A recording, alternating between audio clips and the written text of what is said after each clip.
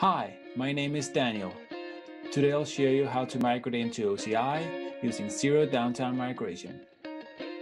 In my video, I have already installed a ZDM service host. Also, I have created an object storage bucket. And I've made the necessary preparations to the source and target environments. You can visit my blog for further details. There's a link in the end of the video. First, I'll show you where you can find a template response file. It has elaborate description of all the options. You can use it to create your own response file.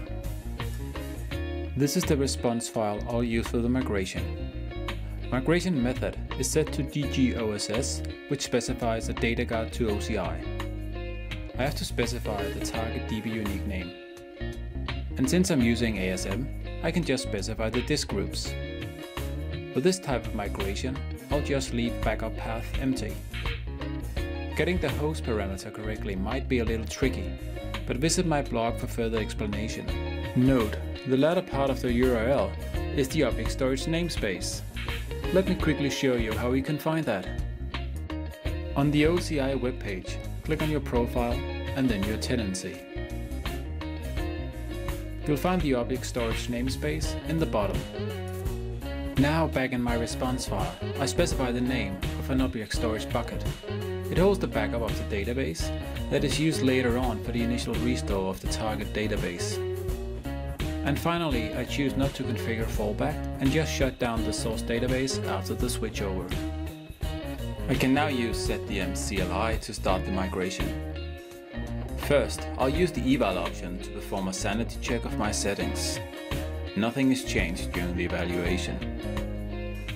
For typical migrations, the SRC auth and TGT auth should be set to ZDM auth. The backup user should be set to the username of my OCI account. The rest of the options are self-explanatory, I think. Otherwise, you should have a look at the documentation. But now let's give it a try. First, I enter the sys password. When prompted for the OCI password, be aware that since I'm targeting an object storage bucket, I must specify an auth token, not my password. My migration evaluation is now created. I can use the ID to monitor it.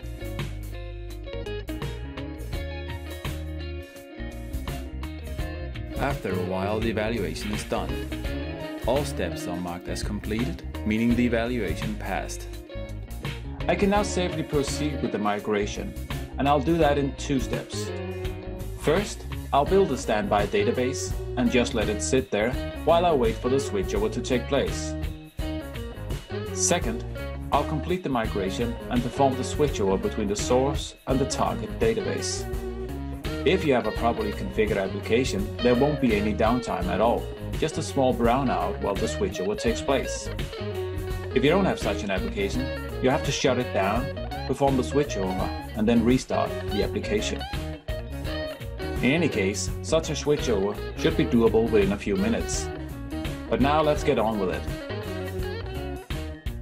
I'm reusing the ZDM CLI command from the evaluation, but I've removed the eval option. Instead, I've added a pause after option and configure it to stop the migration right after the standby has been built in OCI. Enter the password and auth token, get a coffee, and wait.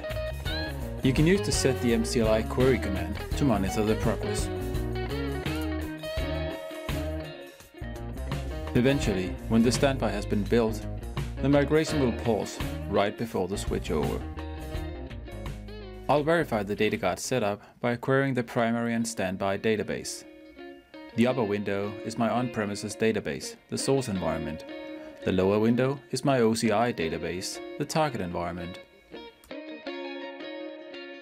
As you can see, the primary database is open on SRC host, my source environment, and I have a physical standby on my target environment.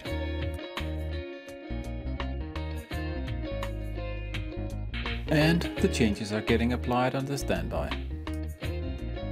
Before completing the migration, let me mention something really cool.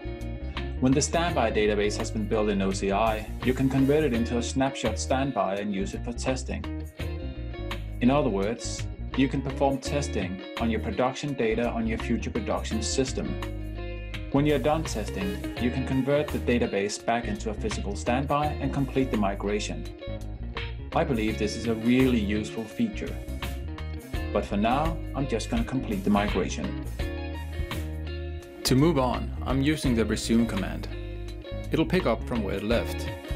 Since we stopped right before the switchover, this is where it will start. After a few minutes, the switchover has completed and the migration is done. Welcome to OCI. But let's just verify that. I'm logged on to the OCI database, and as you can see, it's now the primary database and open in read-write mode. Thanks for watching and happy migrating!